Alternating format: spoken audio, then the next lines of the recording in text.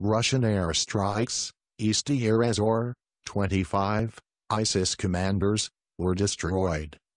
A total of 25 ISIS battlefield commanders were killed in a Russian Air Force attack aimed at terrorism in the southeastern town of al-Bukamal, Deir ez-Zor. ISIS senior commanders, including Abu Raqqa al-Faransi, and security chief Saddam al-Jamal, participated in the meeting.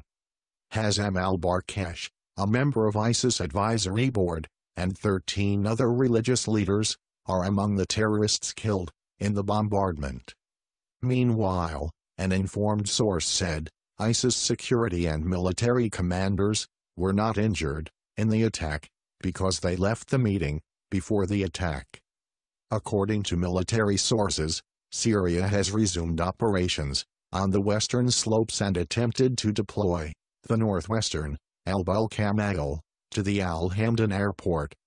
If the Syrian army could stabilize positions in this area, they would encircle ISIS in al-Bukamal from 3 sides.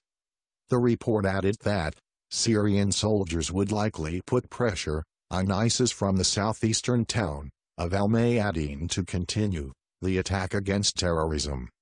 Earlier, military sources confirmed that Syrian soldiers, with the assistance of the Russian Air Force, had made an attempt to advance against ISIS in the al-Bukamal town on the border with Iraq. In addition, Russian warplanes conducted several rounds of attacks on the ISIS supply lines around al-Bukamal, destroying a large number of rebels and destroying a number of civilians, including vehicles. Rebels in the al-Mujahideen settlement.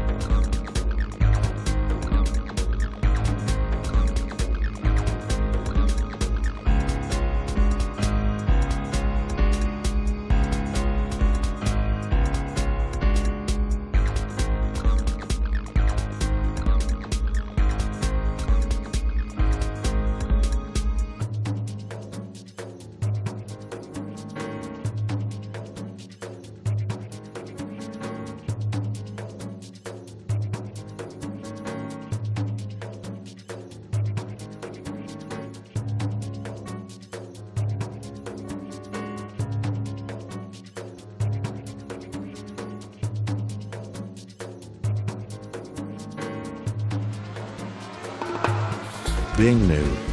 Thank you for watching.